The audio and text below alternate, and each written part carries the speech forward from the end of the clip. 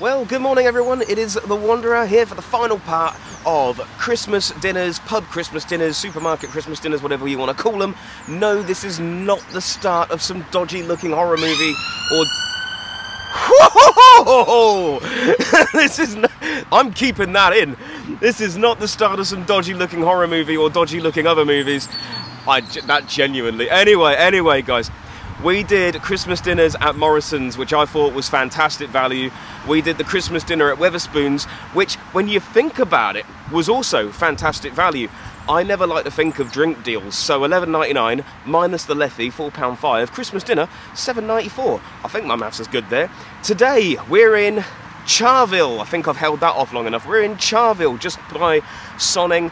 We're off to a Hungry Horse today, and I've been told, well, I had this one in my mind for a while, but a comment in the last video actually also said, just like I was thinking, I've got to get myself down to the wee Waif. So it's a Hungry Horse branch, looks really nice on the outside, it is very nearby. Just going to get some nice little shots of Charvil. I've kept this intro going long enough, my heart's racing. I thought I'm somewhere where I'm not supposed to be. Please don't tell me I'm not somewhere anyway. If you do like these kind of videos, guys, don't forget, of course, to leave a like, subscribe if you're new, click the bell to be notified when I upload more stuff. I hope you all have a very Merry Christmas, because this is probably going to be the last vlog before the 25th. Thank you all so much for the support over the last year. It's really meant the world. But I'm the Wanderer. I've got one more Christmas dinner left in me, so let's make a move. Oh, Jesus.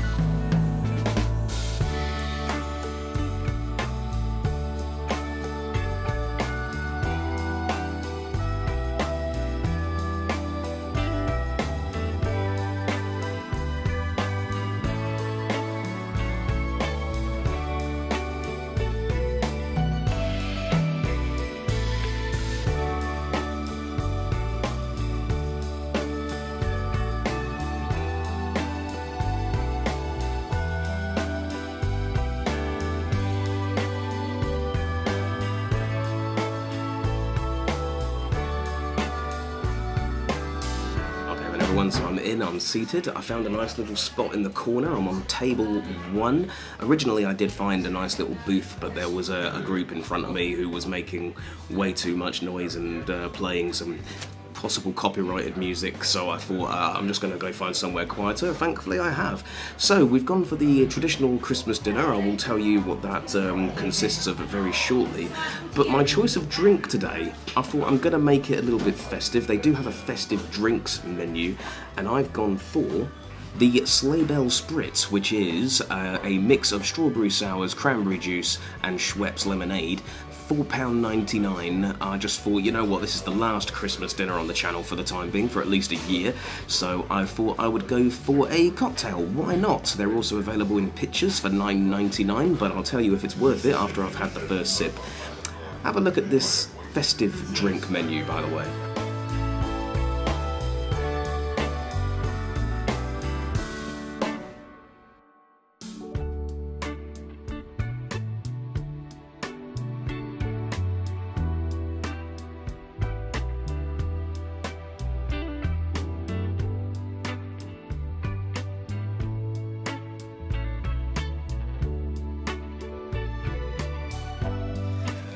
course, I always do go to my local Hungry Horse after work every Sunday, so I am kind of familiar with this Christmas menu, but I haven't tried any of it yet. I wanted my first time to be here, but I've already done a review of the Victoria Cross, so I thought I'd try the wee Waif. First impressions, really nice, actually. Really nice, big, nice beer garden. I was tempted to sit outside again, but I thought I'll stay indoors this time. They do have a nice menu, to be fair, but the meal doesn't consist of any drink deal, so it is going to be the most expensive of the Christmas dinners at $11.99, and a drink at $4.99. So this one is on the pricier of the three. Oh, here we are now, actually. Oh, bless you. Thank you very much. Cheers. Speak of the drink and it shall appear. So, here we go. Let's try the old Sleigh Bell Spritz.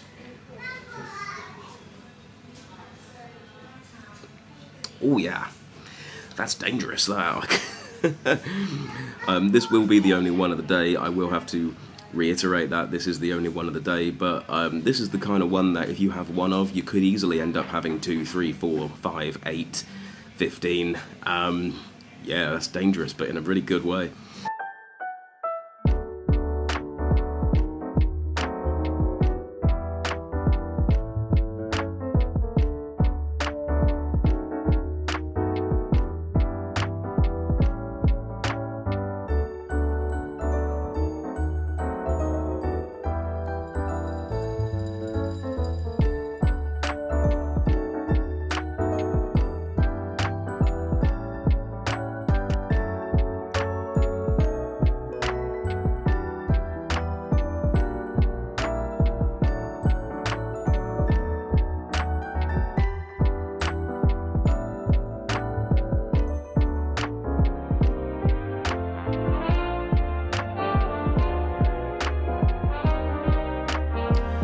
Okay then guys, so while having a little look around, and once again I must say once again, this is a really nice looking place. I would actually say it probably looks a little bit better than the Victoria Cross.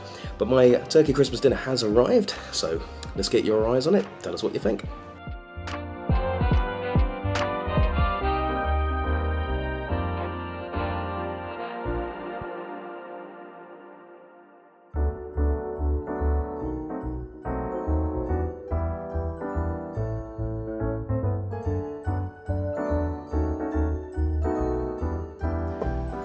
Say guys, the first impressions really nice.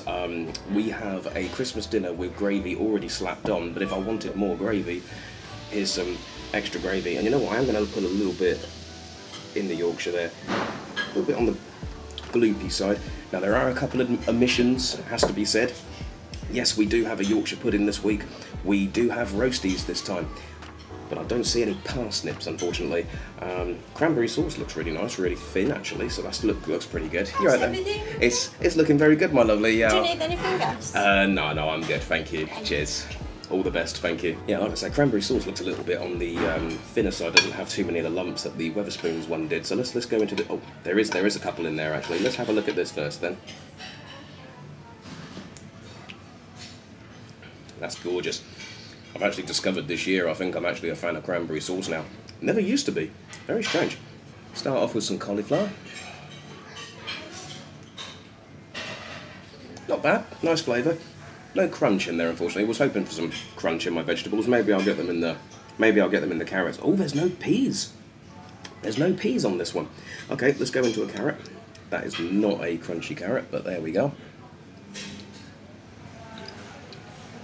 Tell a lie. Small amount of crunch in there, perfect. Retained a nice flavour, wasn't too watery. Really nice actually, decent carrot. Probably would have preferred a little bit more crunch, but that's just me. It's a me thing. Try and grab a dry one. Brussels sprout, that was missing in Wetherspoons. I have a friend actually who watches the vlogs, and she absolutely hates Brussels sprouts. She even hates the words being mentioned, so just for you, there's a nice close look. Yeah, Brussels sprout for you. You know I'm messing.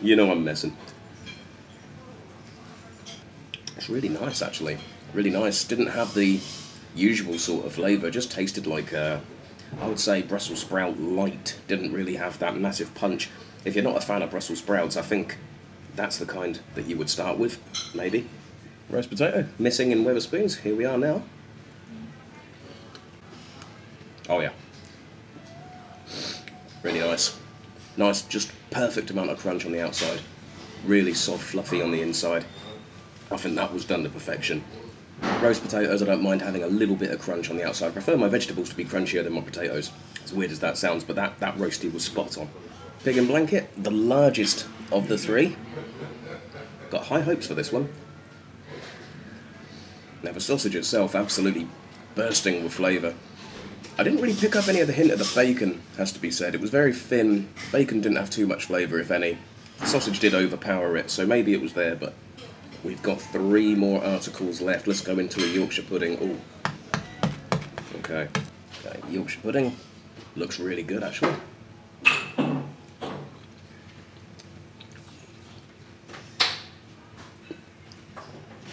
Soft all round, really nice. That is, for me, perfect. Yorkshire puddings. There's a little bit of crunch on this side, as you can see, but the bit that I had was nice. Let's get a bit of that crunchy bit, actually. Not too bad. Preferred the other side, where it was softer. Just having to make sure here, guys, that there is no more stuffing. This is literally the only bit of stuffing on the plate. That was the only bit of stuffing on the whole plate. Let's hope it's the best thing on the plate. Here we go.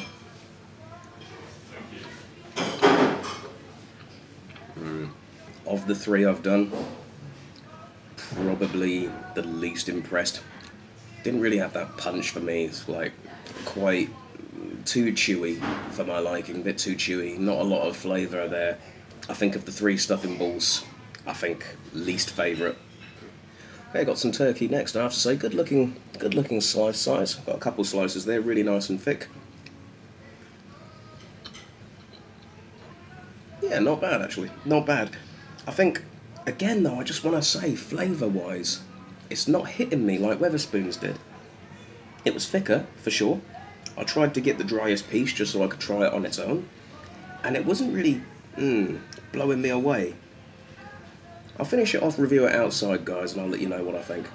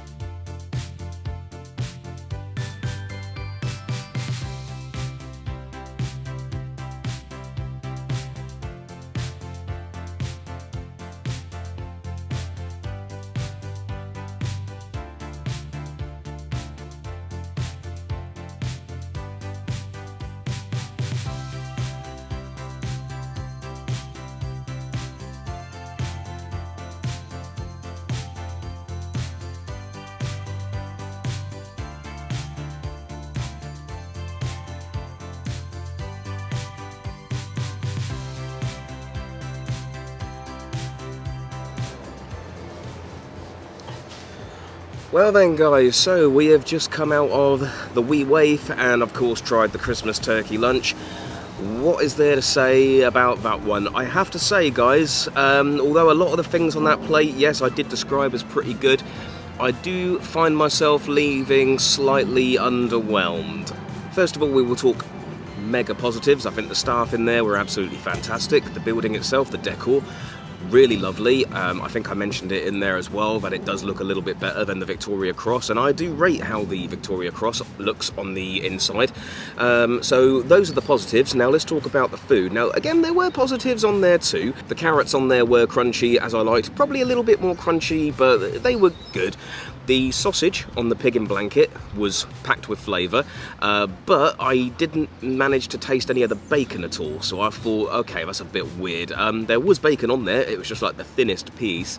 No parsnips on there, no peas. I would have easily replaced the cauliflower with the peas, but the cauliflower wasn't terrible. The Yorkshire pudding, I have to say, was probably the star of the show in that one, the Yorkshire pudding. At first, I'm tapping the side of it, I'm thinking, that's rock hard. but one half of it was just absolutely perfect. Where it was in the gravy, it was soft, it was beautiful, like honestly probably the best of the three. Oh no, I actually have to say the best of the two. Wetherspoons didn't have a Yorkshire pudding. It was the best one. It was really, really good. But I think we need to talk about a lot of the negatives as well, bearing in mind that was £11.99. The most expensive of the three. Didn't even include like a drink with a deal like the Wetherspoons one did. The turkey for me just tasted too dry. Like even the and turkey I know is meant to be dry, but I've had a Morrison's one, I've had a Wetherspoons one, now I've had a Hungry Horse one, and I have to say there was just nothing in there. Even the turkey that was smothered in gravy, once you got into it and you're like, the only thing I could just taste was gravy. The other two did have flavour, which was nice. The stuffing, which is usually my favourite bit of the Christmas dinner, was the most minuscule bit of stuffing that I've ever seen in my life. Literally, what I had on my fork was the only stuffing that came with. There was none hiding anywhere else. There were no parsnips either. So kinda, you know, you had your dried turkey, you had your smallest stuffing ball. Bacon had no flavour on the pig and blanket. Overall, guys, yes, some of the things on there were really nice. I did like the vegetables and everything, but the main attractions... Oh, and the roast potatoes. I will give high praise to the roast potatoes. I really did enjoy them. But overall, I'm thinking to myself, what's the best of the three? You had your Morrisons, you had your Spoons, and now you got your Hungry Horse. And I'm thinking my Hungry Horse is third out of the three. And in terms of value, I mentioned it last time, you have to kind of give it to the Morrisons one. So yeah, I think quite disappointed, and underwhelmed would be the word, I think. It tasted okay, didn't justify the price for me. Probably would have been charging $7.99 if that was me, but yeah. I don't like to leave here on a bad note, guys. I mean, the bits that I liked, I did like. But for what I paid for, I was expecting to be blown away, and like I say, I just feel a little bit underwhelmed with that one, and it is a shame because that is the last of the three that we're doing. That is how we're ending this. So I don't want to end it on a downer, I'll end it on a plus. Thank you so much, guys, for the support in the year. It has been absolutely amazing, especially the last couple months. The subscribers, they're jumping like crazy. I'm wondering if we can get to 1,000 before I go to Japan. Those videos are going to be incredibly exciting. I just can't wait to get Toshko back on here as well. That'll be wonderful.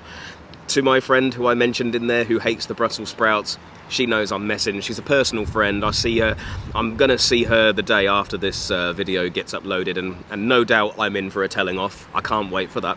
But if you do like this video, guys, don't forget, of course, to leave a like, subscribe if you're new, click the bell to be notified when I upload more stuff. I wish you all the best of Christmases, and until next time, guys, I'm the Wanderer. Bye for now.